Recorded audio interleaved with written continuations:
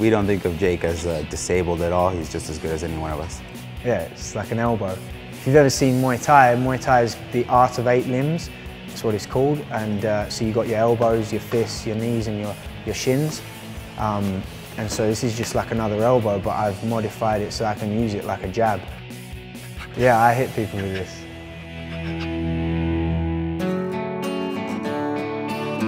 My name is Daniel Ennett, and like everyone, I have to adapt to meet everyday challenges.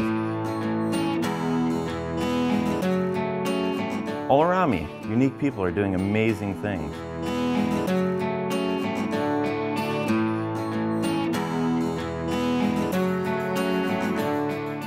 Together, we are invincible. My name's Jacke Peacock, 2-time North American Championship in Kyokushin Karate, and fought in Japan, Tokyo for the world title.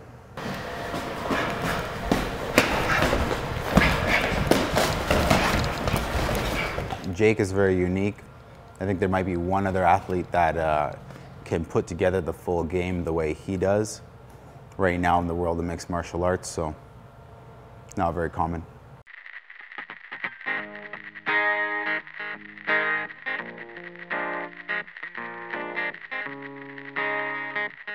So I have one partial arm, half my right arm's missing, my hand, and I was born without that. It was congenital, I didn't lose it. My mum, when I was inside my mum's womb, the umbilical cord got wrapped around my arm and cut off the blood circulation, so it just didn't grow. I've not known any different, and I haven't found anything that I can't do. I've watched Jake fight a few times and seen some of the previous karate matches recorded, and one of the things I love to watch the most is the look of surprise in his opponent's face, because you know they're expecting like it'll be a bit of an easier match, and then they get to this guy and they can't break him down mentally, they certainly can't break him down physically, they don't know what to do with him afterwards.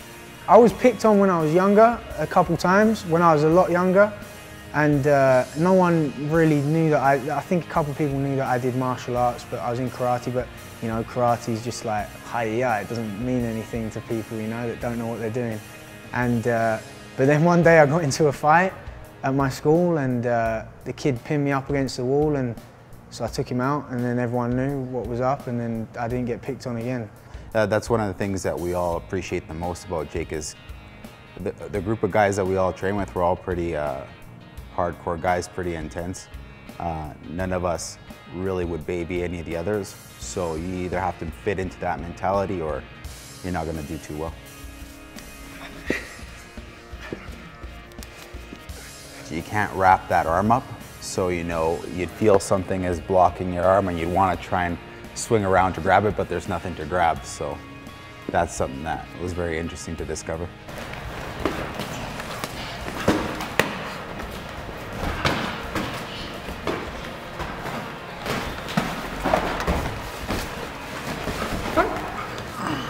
Most of the time it's more of an advantage than a disadvantage.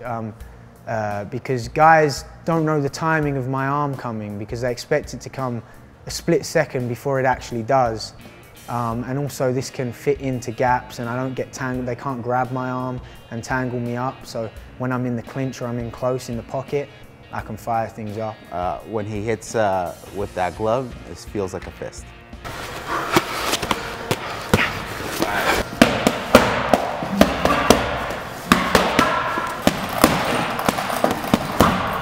I have to find my range differently. Everyone has the same range here. I have to work my way in to connect with this. It's like using an elbow on this arm, but this is like my second hand here, so I've got to use that and find different angles. Most of my time's taken up by training people. I do that for money as well. I'm at school at the moment for a behavioural science degree.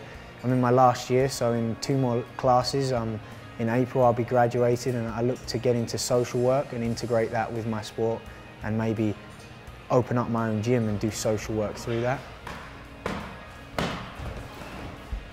I want to meet Daniel. The mental strength that he has, anyone could learn anything from him.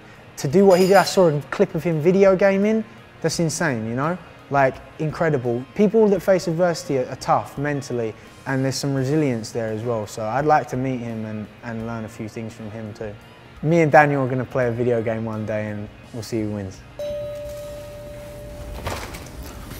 Hello. Hey, how you doing? Hello, hello. Hey. How you doing, Daniel? Not too bad. Nice to meet you, man. Fist bump. You good? Not too bad. I hope we're gonna game today.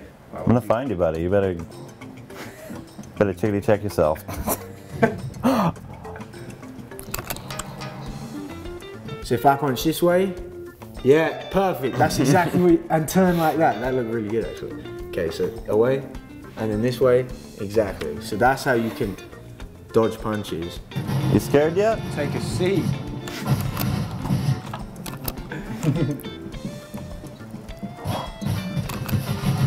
Oh man. What the heck? Was that you? This is what's going to choke you right here. But if you get your chin down, nothing's going to choke you. I'm actually taking psychology as well. Yeah, no, I heard about that. What do you want to get into then? Social work. Yeah, maybe, you know, probation officer or something. Yeah. I have this weird bond with hardened criminals. So it's just kind of like an instantly formed version of respect. It's very bizarre. That's cool though. Yeah. There's fields for everyone, huh? And everyone has a unique way of getting into something, and that's cool.